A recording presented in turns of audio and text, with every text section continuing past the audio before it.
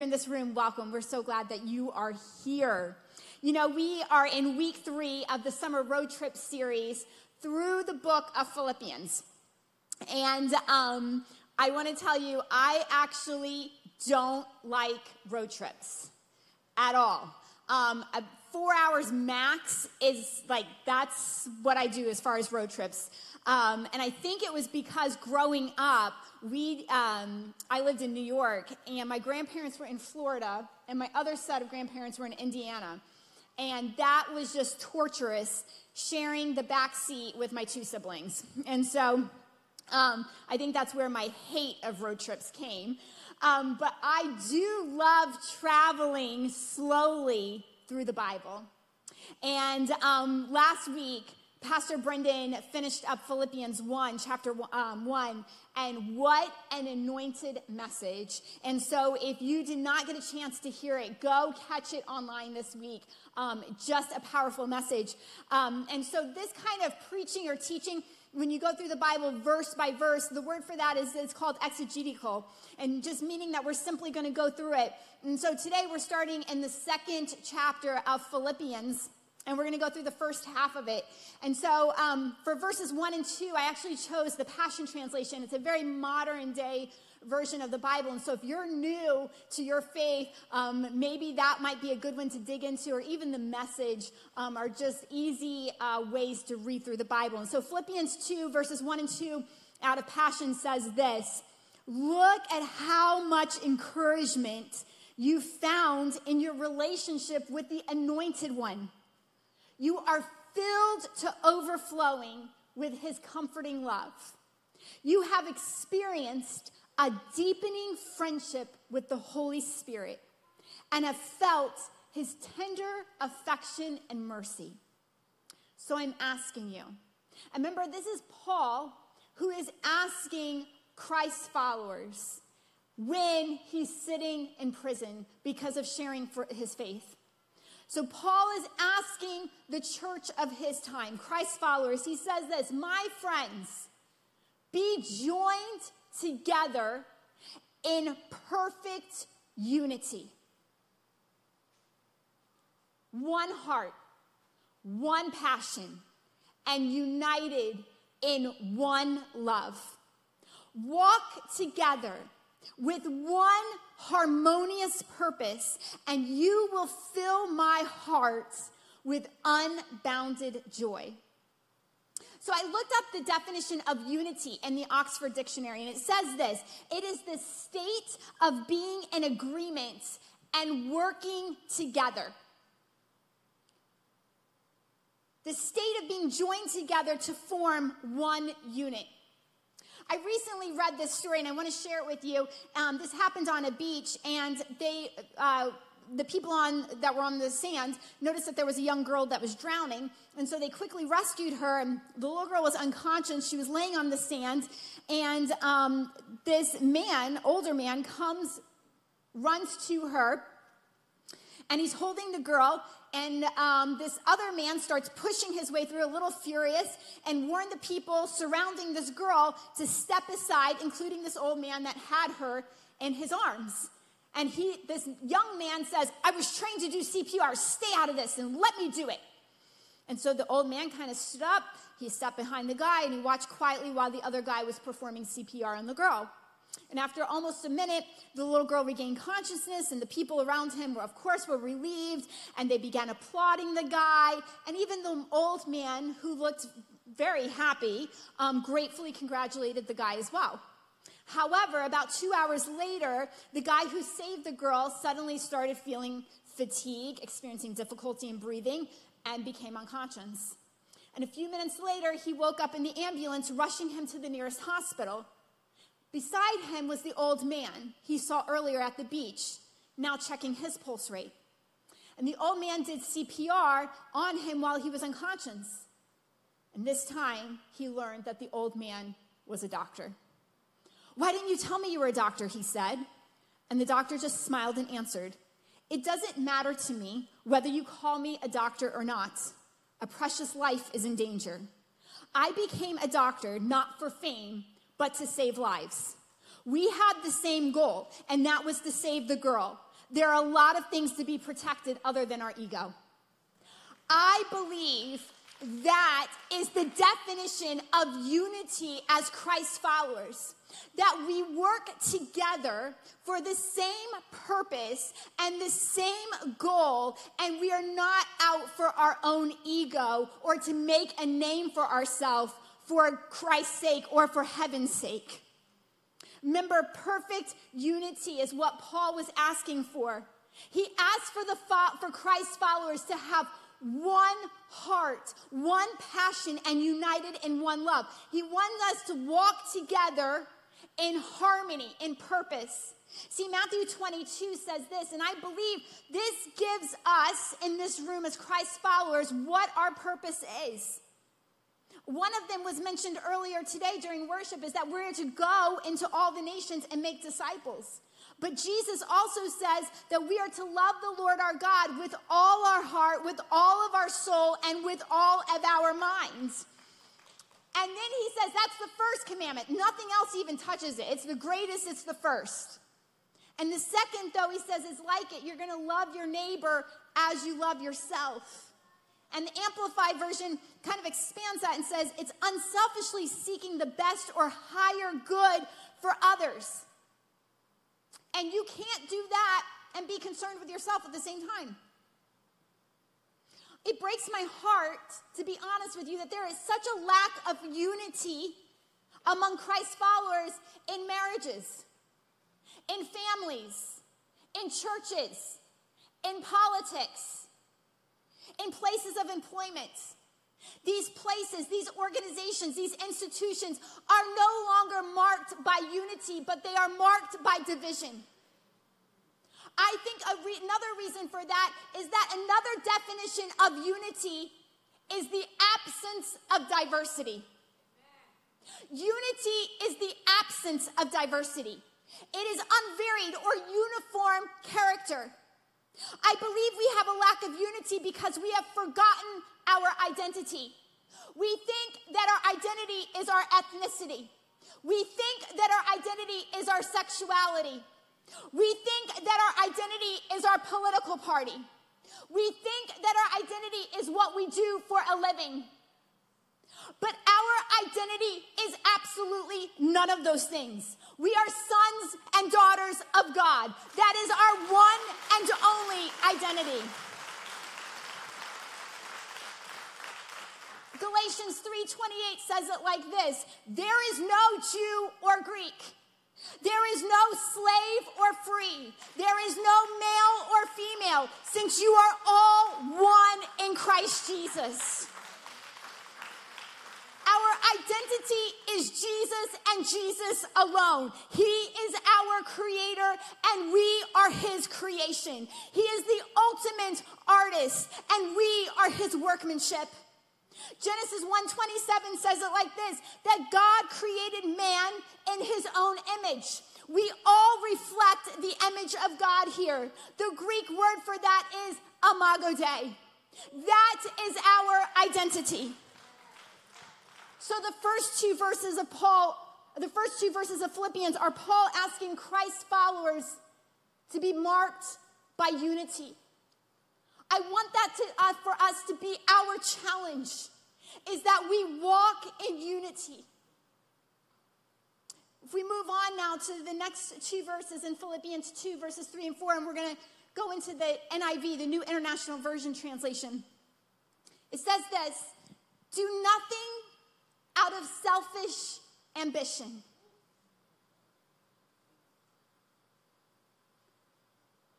Do nothing out of selfish ambition or vain conceit. Rather, in humility, value others above yourself, not looking to your own interest, but each of you to the interest of others. See, Peter Scazzaro, one of my favorite authors, pastors in New York City, he's wrote a book called Emotionally Healthy Spirituality. And he says that many of us are like babies. A baby screams for its mother to feed and take care of it. He or she is the center of the universe, with others existing to care for its needs. The baby suffers from grandiosity, arrogance, and childishness. Now, I had them put a picture up, and this is baby Mariah. So this is Bruce and Heather Knoll. They're on our staff, or she's on our staff. This is their sweet little baby. She's about 3 months old, and we have had a baby boom on our staff. We've had 3 babies born in just like the last couple of months, and we have another one coming in the fall. And so I don't recommend applying for Fusion staff if you feel like your family is finished, because something is sweeping through our staff. But yesterday we were at a get-together, and I just got to love on Mariah. But she is the center of the universe. In fact, yesterday it was very hot outside, and she was taking a nap. And there was a lot of people at this gathering, and so she got a very quiet, air-conditioned spot in the living room, while the rest of the people had to deal with the heat. And as soon as she woke up screaming, her mother had freshly prepared milk for her. And as soon as she was done eating, she decided right there in front of everyone to make a very loud announcement of her dirty diaper. And of course, someone just giggles and goes, "Oh, that would be so wonderful to change a poopy diaper." And then I go and I just scoop up Mariah, and she decides she doesn't want to sit on my lap or lay on my lap because that's just not comfortable for her. She wants me to do push presses with her in the air, and she doesn't care that I'm getting tired because that is so fun for her. And we all just oohed and awed over Mariah, making her know she is the center of the universe. There is nothing wrong for that sweet little baby that's been on earth for 12 weeks. But eventually she's going to have to grow up. And she's going to have to learn that she is not the center of the universe. And the universe does not exist to meet her every need. And I think that's a painful lesson for all of us to learn. Our egos can become so inflated that we act as if we are the God of our universe. And I think many times we have huge fantasies and desires and wishes for ourselves that our real life can't support. In fact, they're not God's desires, they're our flesh's desires. I actually have a funny story. It's not very deep at all about myself. But I got into gardening a couple of years ago, and I love it. It's actually become borderline addicting for me. And so every year, my garden just gets bigger and bigger, and it's starting to really take over. In fact, my kids call it the jungle right now. And so last year, my husband noticed I also hand watered this garden. So last year, my husband was noticing how much time that was taking away from our family in the evenings while I have to hand water this massive garden. And so he said he was going to put some irrigation lines into the garden so that, it wouldn't take so much time. And so he and my son started digging these trenches to put the water lines in. And then halfway through, we came up with a couple of other big projects that we wanted to work on in the summer. And so basically right now, we have about 4 or 5 open projects going on, none of them finished, and just these irrigation lines, the trenches. And I think what Peter Scazzaro was saying is, he goes, that's why we work frantically. We're doing more than God intended. And I think that maybe if Brendan and I would have sat down at the beginning of the year and thought through, hey, we only have so much time. We have this thing called limits. We have some big responsibilities. We probably can't do all 5 of these projects. So why don't we decide which one's the most important? But as Peter Scazzaro says, we burn out thinking we can do more than we can. And then we get stressed and we start blaming other people. I might or might not have this week mumbled under my breath while I was hand watering my garden, I thought my husband was going to put irrigation lines in. And he might or might not have heard that and then responded with, yeah, and then you came up with 42,000 other things on the to-do list. See, John 15 says this, remain in me. It's Jesus talking. And I in you. And just as a branch is unable to produce fruit by itself unless it remains on the vine, neither can you unless you remain in me. I am the vine. I am the creator. You are the branches, the creation. The one who remains in me and I in him will produce a lot of fruits because you can do nothing without me. We are completely dependent upon Jesus. So some of us, I think we become depressed because our desires are so high and unachievable that it seems useless to do anything at all. Let's just be honest. A part of us hates limits. In fact, some of us don't even accept them. Let me give you some examples. Sabbath. Tithing. You know, believe it or not, do you know that those are commands in the Bible? To work 6 days, and the seventh day is to be set aside as worship unto God and for rest. Tithing actually means 10% of everything that we make is to be brought into the local church, the unified body of Christ. Let me give you some examples in the Bible. Hebrews 4, 9 through 10 says this. There remains then a Sabbath rest for the people of God. Sabbath rest is a gift that the people of God should be participating in. We shouldn't be exhausted or burned out or not able to function. We should be high on energy if we are actually taking the 52 days of rest that God has given to us in a year.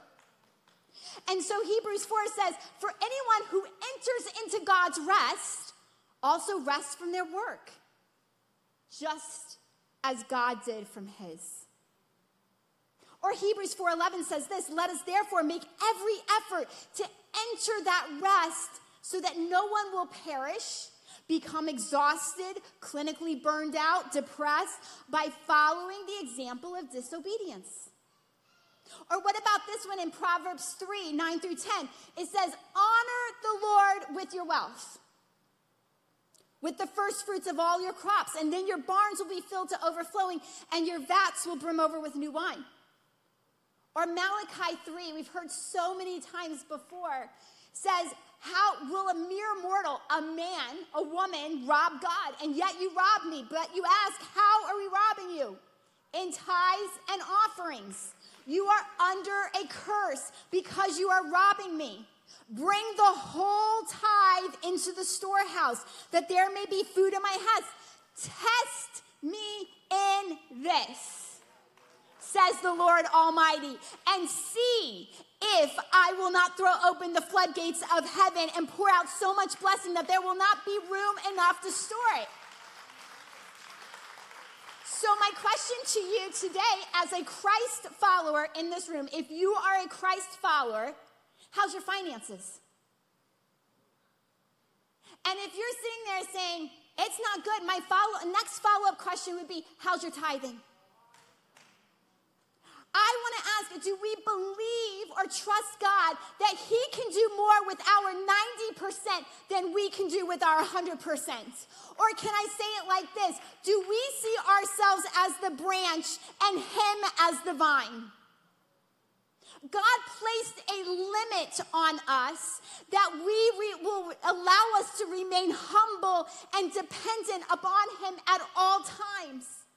Every time we get a paycheck, he wants us to give part of it back to him so that we remain humble and dependent upon the Lord all 365 days of the year. Do we trust God that he can do more with our 6 days than we can do with our 7?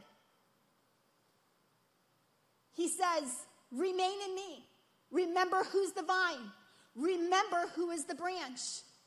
And if you remain, you're going to produce a lot of fruit because you can do nothing without him. So imagine this. If you're doing what you're doing now and you're doing it on your own, imagine what a lot of fruit would look like if you started honoring God with your tithes and your Sabbath. You don't even know. Probably what you're living in now is only a small fraction of the blessings of God over your life. I found a transcript of a radio conversation of a U.S. naval ship with the Canadian authorities, and this was off the coast of Newfoundland in October of 1995. And it went like this. The Americans say, please divert your course 15 degrees to the north to avoid a collision. And the Canadians respond, recommend you divert your course 15 degrees to the south to avoid a collision. And then the Americans respond, this is the captain of the U.S. Navy ship. I say again, divert your course. And the Canadians respond, no. I say again, you divert your course. And the Americans come back on and say, this is the aircraft carrier, USS Lincoln, the second largest ship in the United States Atlantic Fleet. We are accompanied by 3 destroyers, 3 cruisers, and numerous support vessels. I demand that you change your course 15 degrees north.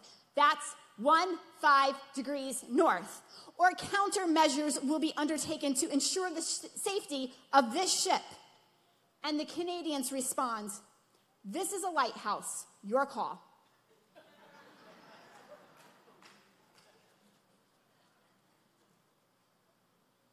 I think Jesus is the lighthouse. We're the USS Lincoln. And in our eyes, we seem pretty important. And maybe even other people think we're important. And so we try to negotiate with God, who is the lighthouse, and say, God, you know, this season right now, it's just tough financially. Like, I really want to do a family vacation or do this or do that. And so this is the season. Could we just divert the course by 15 degrees? Like, you know, there's some extra shifts and overtime coming up. And the Sabbath, that would kind of, how about we just, you know, if you could move this way just in this season. And he goes, no, that's not the way it works. Is that I am the lighthouse, you decide. But there is no negotiation.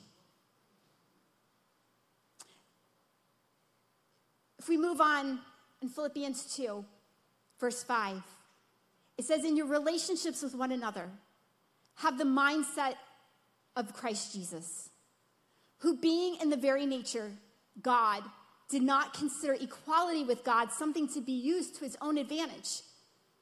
Rather, he made himself nothing by taking the very nature of a servant, being made in human likeness, and being found in appearance as a man. He humbled himself by becoming obedient to death, even death on a cross. See, those 3 verses that we just read together is now giving us the chief example of all when it comes to humility, and that is Jesus himself. Andrew Murray was a South African born in 1828. And yes, I have a very strong liking to South Africans. But he wrote an incredible book in the 1800s on humility. And he said this, it was when the serpent, Satan, breathed the poison of his pride, the desire to be as God, that is pride, into the hearts of Adam and Eve, that they fell from their place of prosperity and extreme peace. He says, in heaven on earth, pride or self-exaltation is the very gateway to hell. See, that is how Satan tempted Eve, was playing on her pride and her humility. In the garden, there was such humility that Adam and Eve loved being dependent upon Jesus. But Satan said, that one tree, The only reason he doesn't want you to eat from that is because then you'll be like him. And don't you want that? Don't you want to have the knowledge of God? Do you really want to be dependent upon God? Being dependent upon yourself would be so much better. And so she ate, and humility was destroyed forever. And pride entered man. All of us have been born prideful beings. We fight, we resist this dependence upon God. And so that is why Jesus came to bring humility back to earth. That he sent his son into a small teenage woman that wasn't even married. And he lived a life of humility to restore back what was stolen in the Garden of Eden. He humbled himself to become a man. See, humility is simply acknowledging the truth of our position as a created being, yielding to God in his place, that he is our creator. Humility is getting ourselves on the potter's wheel and allowing the potter to mold us and to make us as he intended and purposed. Romans 9:20 says it like this, "But who do you think you are to second guess God? How could a human being molded out of clay say to the one who molded him, 'Why in the world did you make me this way?'" I think maybe there might be a couple of us in this room today that we are in a fight with God right now. And maybe not consciously, but it could be subconsciously. You are trying to create your own identity. You are trying to create your own person or your purpose. You are hustling, you are striving, you are pushing. You are working 7 days a week and spending all 100% that you have. Your ego is getting in the way. And whether you realize it or not, it is killing the very essence of you and everything around you. We must present ourselves as empty vessels in which God can dwell and manifest his power and goodness. See, Galatians 2:20 says this, "I have been crucified with Christ, and I no longer live, but Christ lives in me. And the life that I now live in the body, I live by faith in the Son of God who loved me and gave himself for me." There will always be a tension in your life if you are trying to live for yourself, because you were not made to live for yourself. You were made to be crucified and to live for Jesus. Galatians 5:24 says this, "Those who belong to Jesus Christ have crucified the flesh with all of its grandiose passions and all of its desires that are impossible to meet." John 3:30, the great John the Baptist says, "He must increase, but I must decrease." See, I think many of us, like little Mariah, which, by the way, she should be the center of the universe. We get so full of ourselves. But at some point, we have to realize that this being full of ourselves leaves no room for God. And so we have to make that decision. What's my cup going to be full of? Because here's what I know. God's always pursuing us. But when there's so much of us, there's no room for him. And so humility is saying, "God, this is exhausting. This is not the way you meant. This is how the enemy lies to me. This is how he deceives me. And so, Lord, change my desires that I want to be empty of myself, so that then I'm available for him to fill me with all of him.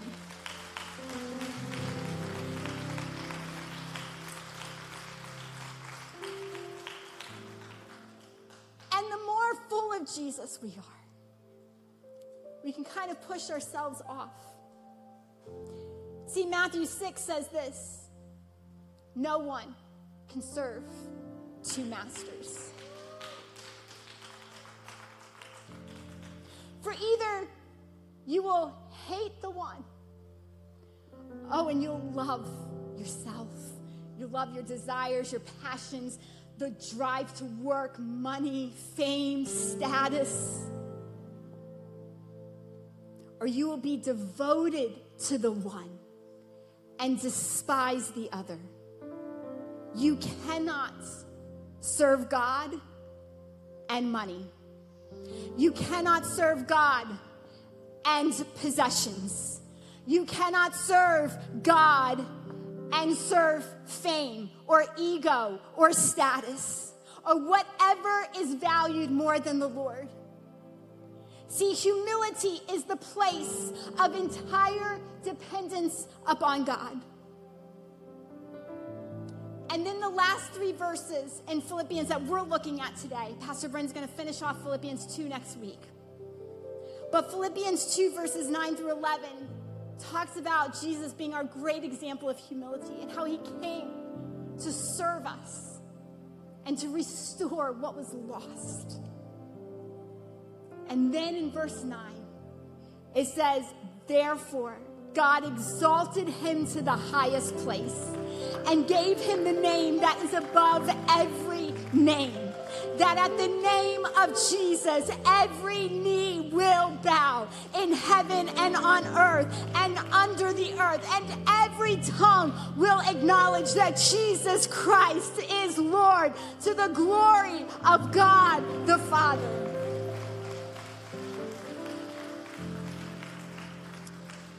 Humility is the secret of blessedness. It is the desire to be nothing that allows God to be all in your life. And let me tell you a little other secret. Proverbs 10:22 says this: the good that comes from the Lord makes one rich. And let me tell you, it makes you rich in everything.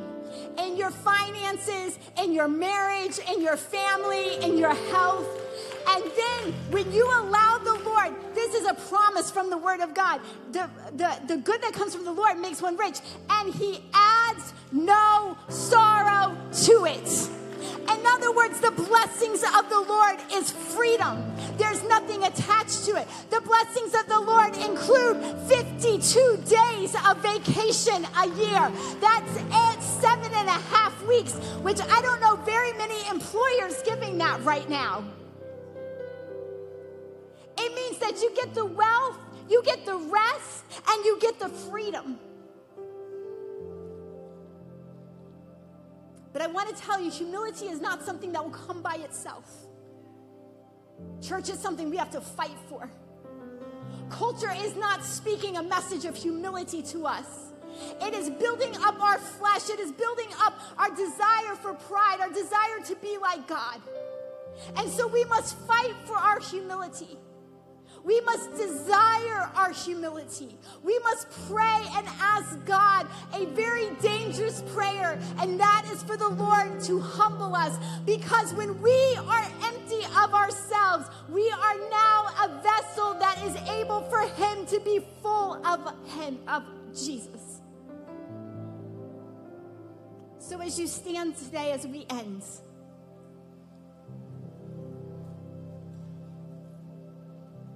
I didn't say this in the first service, but I'm going to go ahead and say this now.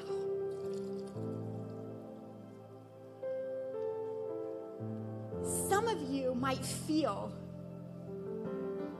that your glass is shattered. And I want to say, you might feel like you are in the darkest night of your life, but that is called your crucifixion. And after every crucifixion is a resurrection. And a crucifixion hurts. All right, Cumberland County, are you pressing in? Because this is for you too. A crucifixion hurts because the emptying of ourselves and getting rid of the old wineskin and making room for a new wineskin, it definitely hurts. But what sometimes the darkest nights of our soul does is empty us of ourselves so that now we are finally in a place to be full of Jesus. So you might feel like you've lost everything recently. But I'm here to tell you, you've lost nothing. You've only lost yourself, your flesh, and your fleshly desires. But get ready, because when there's a crucifixion, there is a resurrection, and you are in a place to be full of God. And so may that be your hope and your encouragement as you leave here tonight. Lord, thank you for your word. Thank you for Philippians. Thank you for Philippians 2, for Paul writing this encouraging message from jail to us that is so practical and relevant right here in our culture. And so, Lord, our prayer is, Lord, that we decrease so that you can increase. And that is the true desire of our hearts. In Jesus' name, amen and amen.